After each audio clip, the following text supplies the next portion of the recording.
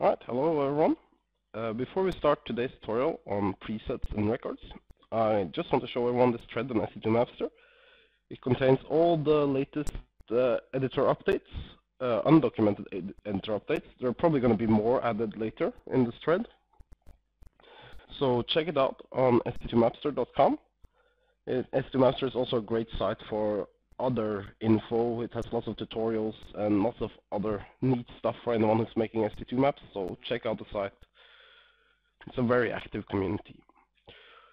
So what I'm going to do today is kind of remake what we did in the spawning tutorial. I'm going to remake just the data structure because I found a much better way of doing this with presets and records. Presets and records are really neat things that you can use in your map to organize your data better. So I'm going to add a record here, wave info, and I'm going to add a preset, wave special wave mod. I'm not going to organize this into folders because this is just going to be a quick, less than 10-minute tutorial. So special wave mod is going to store our settings for what kind of special wave it is. Like, is it a speed wave, or does it have extra HP? Does it have regen? Does it regen HP, or does it have harden shield, or whatever? Well, those four are enough for demonstrating how it works.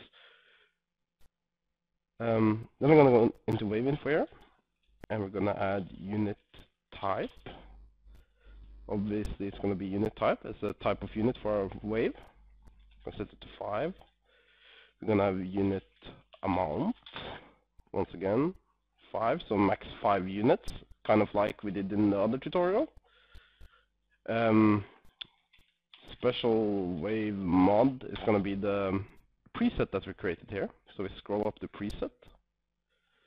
We go here, I hit S, and it jumps down to S, and I find special wave mod is our preset. I'll show how it works in a second. And yeah, that's fine for now. We don't need more for a demo. You could add more.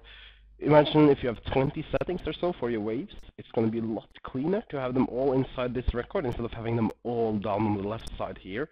Then maybe you have 20 settings for your UI and so on. So this is mainly an organization thing. Programmers will recognize this as kind of maybe a mini class with just variables, or depending on your language. Anyway, before I babble away and lose track of what I'm doing, let's just add an action. So add wave data. I'm going to skip the add wave like I did in the other tutorial, but I'm still going to need 2 variables. First of all, waves and max wave. Max wave is just going to be an integer, and waves I'm going to set to record. Since we only have 1 record, it's just going to be default to wave info. And this is going to be an array of 100, so we can store 100 waves. So if you don't follow, don't worry, that was just a setup, and now I'm going to start explaining. So what is the benefit of this here? Let's say we have let's start with this one. What's so good about presets? Well, let's say we want to take a parameter, wave mod, into this function, and we set it to preset, and we take our special wave info, special wave mod. Now, if we go and add this function in here, and you double click here, you have your preset values here.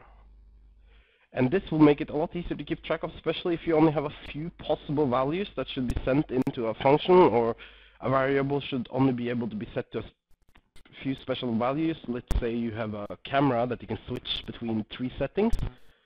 So you add a preset with 3 settings, and you store it in an array for each player with your preset. And that way, it's a lot easier to keep track of instead of having an integer that says 1, 2, 3, depending on which setting you're at. If you use a preset, you have a logical name, so it looks better in the editor. Just look here, if I pass in here data, it will say region, instead of me having to put in like wave mod 4. which is going to be then region or whatever, and no one can read it. Of course, you could send in the behaviors directly instead of using this. This was just an example. I would probably just have used behaviors for special wave mod, but just think for other things you could use this for instance, camera settings or anything. Presets will make your life a lot easier. If you need to store a few possible values, don't use an integer, use a preset. It looks a lot better and makes more sense later on. Now let's move on to the record. Records are great. The first thing we're going to do is modify variable. We're going to modify our max wave. I'm going to set it +1 for each time it runs in here. So let's set variable. Let's pretend that we pass in unit type. I'm just going to set this up for 1. You would do it for 5. You would have to do the same thing as you did in the other tutorial with add unit to wave and stuff and loop through, find the first available unit and so on. But let's just do it for 1 now to explain it. So I'm going to use our waves variable. Since we set it to be a record, first of all, it's an array, so we have to select the number in the array. There, that's where max wave come in. It's the current wave we're working on. And the member, double click on member, you can see here unit type, unit amount, special wave mod. So we can do unit type. And then we also had that be a variable from 1 to 5. So let's just do number 1. This is also now array, I mean, the unit type is an array. That's why it shows up 1 to 5 there. And then, which unit type? Our parameter unit type.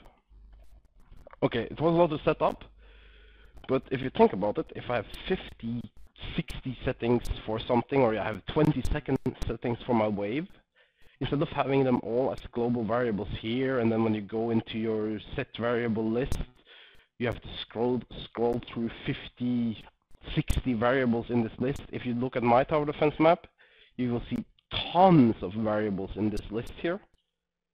Instead, if we go on this list, all we have is this waves, and we can have as many variables as we want inside this record, and they will not show up in that list.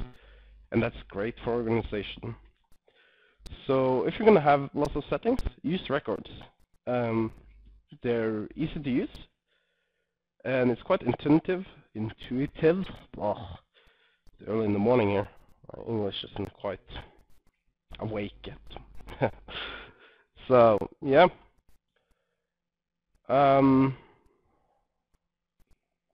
Where was I? Wherever. Anyway, try them out. They're great. To get, for instance, that preset that we had, you can also use in conditions. So if we add an, I'm just gonna do it in here. If you have an if then else, if we take our, well, you can use your parameter directly here, special wave mod equals preset, whatever. I noticed a small thing earlier when I did this. If we go to variable waves, max wave, sometimes you will see this list is empty and you'll go like, what? I should see my thing in here. What you should look at then is this required type up at the top. Scroll it up. What are you looking for? I'm looking for a preset, so I click preset, and there comes my preset special wave mod that is stored inside this waves here. I've noticed this, that sometimes when working on records, this thing is just defaulting to Boolean. So if you can't find it, look up here at the required type. And if that's equal to, not waves, if that's equal to preset hardened shield, then we're gonna do something in here. So yeah, that's preset and records. Hopefully I explained that well enough. I'm not going to go into more detail for this particular tutorial, but I'm going to use presets and records in my future tutorials. So consider this a short introduction to how it works, and play around with it, figure out how it works, and yeah, that's all for this time.